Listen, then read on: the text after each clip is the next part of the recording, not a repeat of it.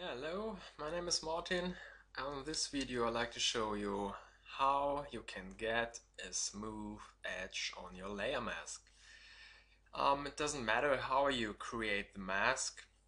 You can use the plugin, or you can use Photoshop, or which tool you like.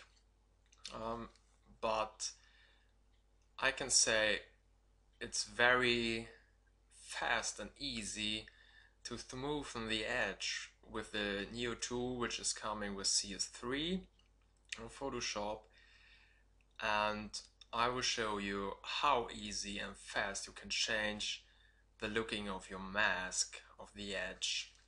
We get in this so you can see how hard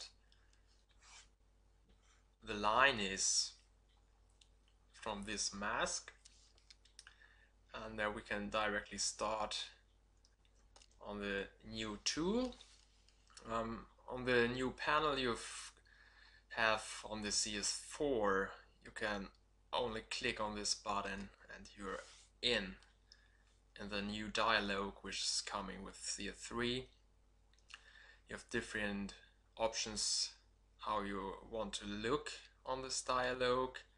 It's a normal selection look-in, the quick mask mode, the background in black and background in white, and the normal like you do by clicking Alt key and the layer symbol. This way I like to use the white background. Here we've got some adjustments I want to delete first for you. So these are adjustments I start with on the normal way, and again you can see how hard this line is. I go back to the background, white, and I only want to use all the sliders here. It's not needful for this mask. I only want to go down with the contrast. It's like a little more blur looking. So even if you use smooth, it's much more blur on the edge, on the line. And with the expect and contract slider, it's the best I want to choose all the time to change the size of the mask. You can go to the minus side, or you can go to the plus side. You'll see directly what happened. So on this way we will go to the minus side to become the background nearer to the arm. I click only in the minus side, choose a parameter I want to have, smoothen a little bit more,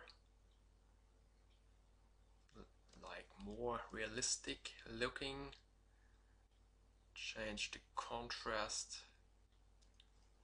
become more smooth on the line, go down with the layer, and I think this is okay, so we can click on the OK. And now we can look on the before and after, what happened in this area with our layer mask. Oh, sorry, I have to go to this. So, and now you can see after the changed parameters, it's very realistic looking on this.